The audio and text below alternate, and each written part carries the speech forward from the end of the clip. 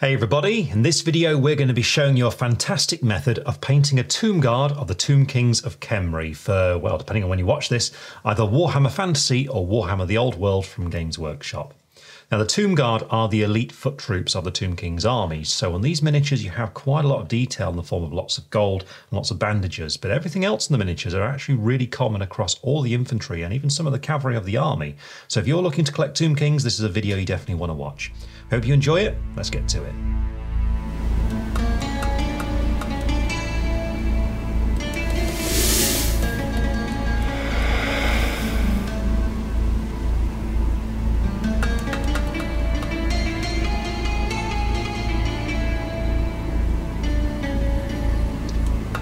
When it comes to painting the vast majority of Tomb King's miniatures, a great starting point to go for a primer is to use the appropriately named Zandri dust. So that's exactly what I've used here from Citadel. Great sort of sandy colour to get things going. And with this miniature, what we need to do first of all is pick out all the bone details, but at the same time we can also address an issue with these models, and that the bandages that appear on them can be quite complex and confusing when it comes to base coating them. So what we can do is dry brush the bone colour onto the miniature, and what this is going to do is catch the bandages as we go, which sort of keys them out. It means that when it comes time to base coat them, it's actually much easier to see exactly where they're going and what shape they are. So that's why we're going to start out with this. So what we need is a medium bone colour, and we're going to dry brush it onto the model. So what I'm using here is some Skeleton Legion, and to apply it I've got a small dry brush from Citadel. What we're going to do is just get some of this onto the brush and get some tissue and work it into the bristles whilst also removing the excess paint. Bring it down to around about this point here. So it's going to be a fairly strong dry brush, this one. And as we apply it to the miniature, the main thing we're looking for are the bones. So for example, around his head, I want to start brushing it on like this, working it onto the model, so we're getting that light colour really building up on the exposed part of the bones just there. But you can see on his face are some of those bandages, so I'm dry brushing over those too, and it's going to help key those out a little bit. Same is true as we get down to the body. You can see on the back here, if you look at the back of the legs, there's a lot of bandages down there, but there's also bones in amongst them. So it's going to dry brush at these, making sure we get those bones, and also bringing out the bandages as we go along.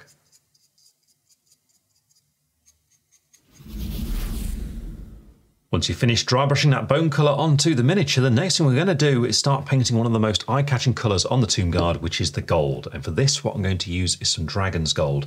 And to apply it, I'm going for a size 1 brush this time for some accuracy, because we want to be careful as we block this in, just looking for any metallic detail at all on the miniature and painting it with this colour. So don't worry about silvers and things, because that doesn't really appear so much on Tomb Kings. Instead, we want to stick to this gold for all these metallic parts, which are going to largely appear on the shield, where actually we've got quite an open space at the moment, because most of this is going to be metallic with a few of the colours picked out later on. But also there's lots of decorations around the rest of the miniature, so look out for little bits of scale armour, such as down here for example, and also we've got the crest going across the top of his head.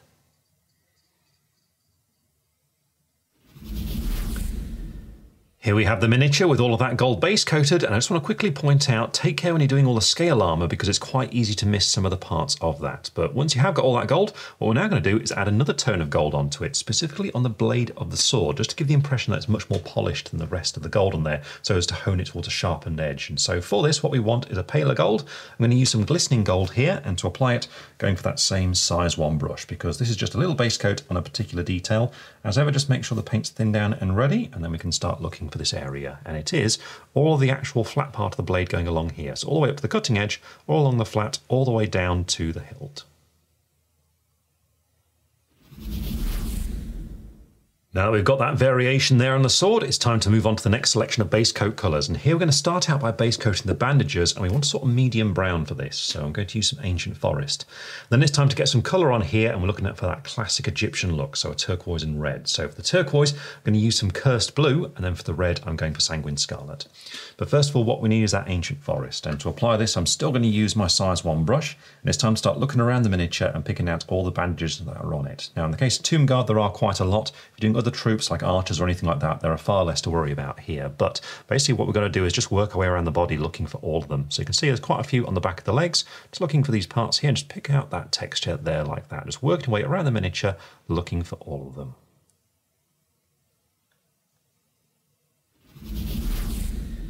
Here we have the model with all those bandages base coated, and you can see just what I mean in that there's actually quite a lot of them. But with that done, we can now move on to getting some colour onto the miniature, and we're starting out with some cursed blue here, so a nice turquoise colour. What I'm looking for is the main backing of the shield. So around these scarabs, you can see I'm just going to be painting this region in between and just here. If you do happen to catch any of the scarabs as you're doing this, just neaten it up with a little bit of gold afterwards. But also in the middle, I want to get the background of it here as well. Now, as we get to these alternating parts, I'm going to have these alternating red and blue. Now what I like to do for these is start out by just painting them entirely with one colour or the other. So I'm going to start out with the turquoise here, just painted the whole thing. Same is going to be true on the headdress that we've got up here, where I'm looking for these parts which I'm going to be alternating. And also we've got this one going around his shoulders just here and around his neck. So I want to make sure I block these in at this stage too. Once you've base coated that blue, it's then time to start breaking it up with some red. So here I'm using some sanguine scarlet, and what I'm going to be doing is alternating these little segments that we've got, such as around here, but also going to base coat in the grip of his sword. With those base coats now applied, you can see the iconic colour scheme coming through, and so with that done, it's now time to put a wash onto the miniature. And for this, what I'm going to go for is a brown wash to really tie everything together and get a nice earthy feel to it. So I'm going to use some battlewood wash for this, and because I'm painting it over the whole miniature, you want to go for a large brush. So I'm using a medium shade brush here from Citadel. All you need to do is just load up a generous amount on your brush and then start applying it all over the miniature. So washing it all the way over so it runs into all the nooks and crannies and gives you that shading on the miniature, and also really helps define all the detail on it too. Now, as you're applying quite a lot of this, do keep an eye on how it's settling, because the nature of skeletons like this, with lots of little fine detail and thin parts, can easily clog on things. And you can see actually it's happening on the shield, even on a large area like this. There's too much wash in an area like that. So what you do is just use your brush like a sponge whilst it's still wet, absorb away the excess paint, then redistribute it elsewhere.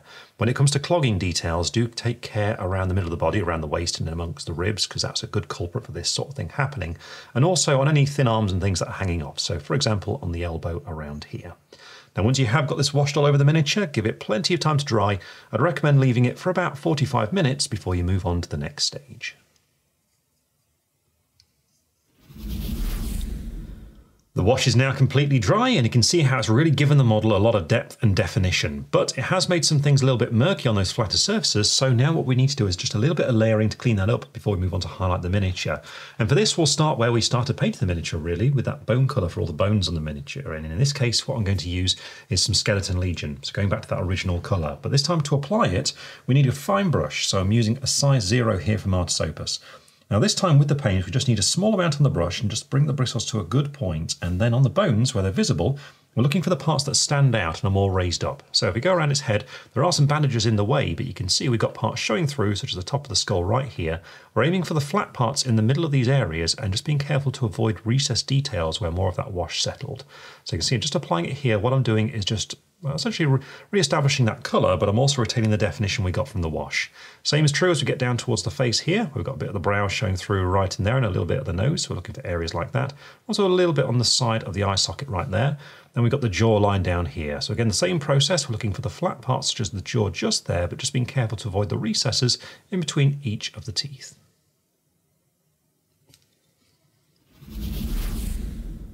With the bone parts cleaned up, we can now move on to one of the most important colours on the miniature, which is that gold. And here what we're looking at first of all is the more rich gold that we've used across the majority of the miniature. So we need to go back to the original colour we used. So here it's going to be some dragon's gold once again.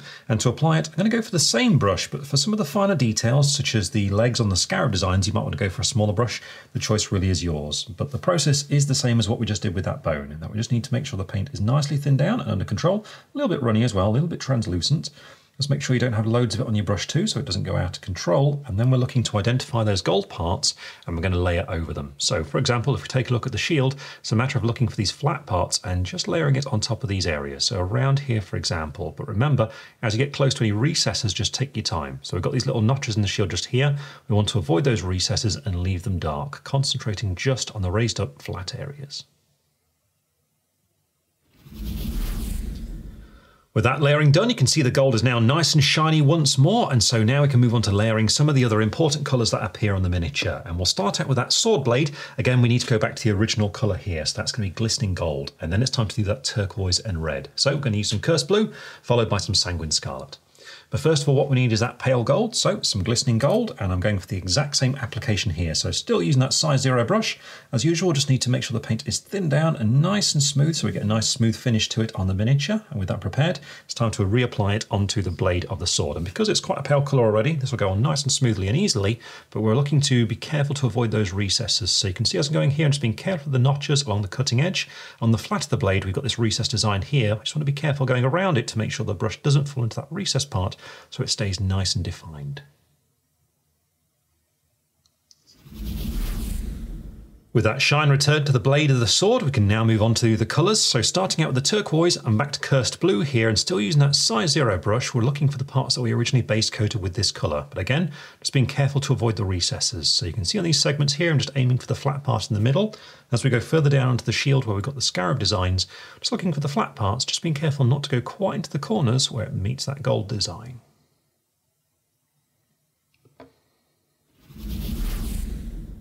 And then finally we can move on to Sanguine Scarlet, and it's the same thing once again. We're just looking for the parts that we originally base coated with red, and we just want to reapply this colour onto the flat areas, being careful to avoid any recesses.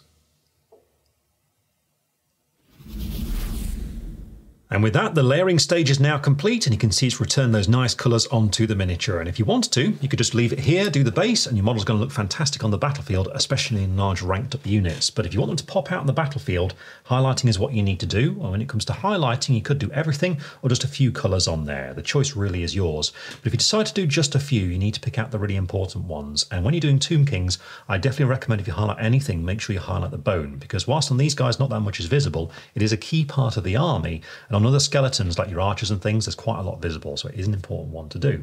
Now for this, what we need is a light bone colour, so I'm going to use some Vampire Fang for it, and to apply it, what you want is a small brush that holds a good point. That's exactly what I've got here, a size 00 from Artisopus, and holding that fine point is really important because it just helps with that accuracy and that fine control as you're applying it to the model. So to do this, just make sure you thin that paint down with a little bit of water, just bringing it into the paint at the side there, just mixing it in, just testing the feel of it until it's flowing really easily from your brush, but not so easily that it's going out of control. So it's a bit of a balancing point to find. See, I'm just manipulating the paint and playing around with it until I reach that point, just bringing in more pigment as I need to, and I think we're about there now. Now I've got quite a bit of paint on the brush at this stage, so I'm just going to remove off some of the excess, draw up a little bit fresh, and then we're ready to go. So for the bones, what we're looking for are parts that stand out, any edges, any corners, things like that. And a lot of it is quite obscured, but if we look at the face, there's definitely some in here to do, such as the brow. So I'm just going to dot in a little bit of this colour just on there. The top of his nose is right there, so I want to make sure I get that. And also you can see a little bit of the bone on the side of the eye socket, so I'm just going to dot a bit of this colour in just there. Then we've got the jawline here, and it's quite a strong edge going around the actual bottom of it there, so I'm just going to run some of this colour along that part there like that. Then dot a little bit of it onto the teeth as well. So just highlighting it there finely like that. And it's basically this process across almost all the skeleton, except for parts where you can see the top of their head. Now when you get to this part, just make sure that you don't have much paint on your brush, and make sure it is thinned down with some water, and just lightly apply it onto the top of the skull. So just around there, just so it's a little bit lighter towards the top where the light would catch it. With that done to the bone, we can now move on to the next most important colour, which is going to be that gold. And for this, what we want to go for is a really light gold first of all for the main part of it. So we can actually use glistening gold here, but then for that sword blade, because we went for glistening gold as its mid-tone, we need to go even lighter than this. So in this case, I'm going to use some platinum crown. But first of all, what we need is glistening gold, and to apply it, I'm going for the same brush here, that size 00 once again, because it holds a really good point. Remember, that's the important thing as you're doing this technique. You want a really good point on the brush so you can get accurate fine lines with it.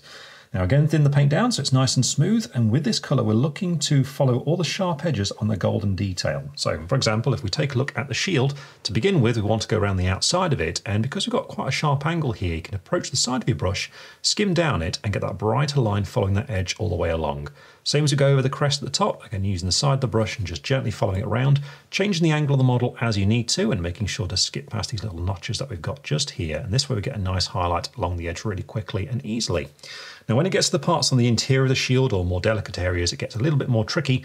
In this case, you've got to use the tip of the brush, and to do this, just make sure you brace your hands so you're nice and steady, and just paint it on in this downward motion, just using the tip of the brush to follow the edge with as narrow a line as possible to get a nice highlight on these parts.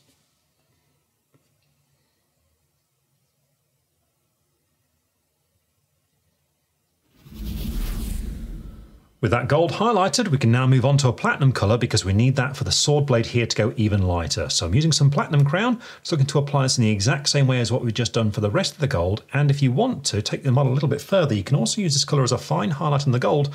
You might just want to reserve this for the command group. The choice really is yours, but if you decide to go for it, look for the sharper parts or areas that catch more light. Just apply a little bit of it onto the edges of those parts. And with that, all of the gold is now highlighted. So it's time to move on to highlighting those remaining colours on the miniature. And we'll start out with the blue. For this, I'm going to go for some Ray Gun Glow. And then for the red, I want a nice bright red here. So I'm going to use some Demon Red. Then to finish off, we've got the bandages. And in this case, I'm just going to be using a little bit of Wasteland Brown. But first of all, what we need is Ray Gun Glow. And to apply it, I'm going for that small brush once again. So the size 00 here. And with this, it's a matter of edge highlighting again, just like we did with the metallics, but on the blue parts now. So the segments, things like that. So make sure your paint's thinned and ready for the purpose, and we can start applying it onto these parts. And some of the blue's quite easy to get to, such as the bottom of the shield, where again we can use that technique where we approach the side of the brush and just skim along to get a nice highlight on those parts. But when it comes to the segmented parts, it's a little bit trickier because you just need to really make sure your hands are nice and steady as you approach these parts, because what we're looking for is an outline on these bits. So just a line there, for example, a line there. And always make sure you're comfortable in doing this, so just turn the model as you need to so that you're still doing that downward motion and follow the other sides to complete it going around that segment. Once you've finished doing that with the turquoise, we can then move on to the red. And here I'm using some Demon Red, and the application is identical to what we've just done with the blue. So looking for each of these segments and just carefully working our way around each one.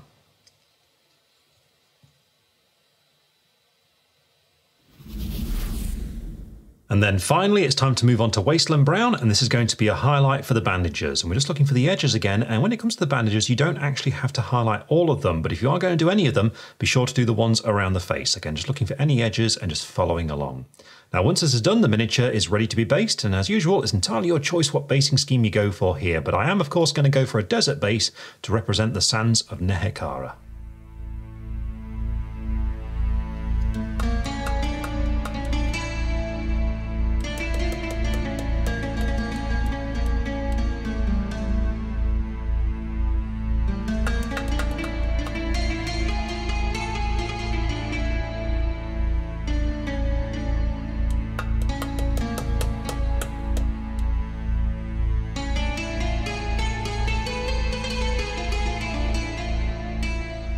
And with the base now fully painted, this tomb guard is complete and ready to arise in service of his lord. So as you've seen, painting these models is very straightforward, but bear in mind with Tomb Guard there is quite a lot of detail in the form of lots and lots of bandages, but also plenty of gold and the other colours such as the red and the turquoise that we put on here. But bear in mind all the methods and techniques and even the full order that we painted this in can be applied to loads of other miniatures in the army, really any sort of skeleton that you might want to paint. So whether you're painting archers, horsemen, even chariot crew, this guide will see you through painting them. So have fun raising your legions, and we'll see you on the battlefields of the old world.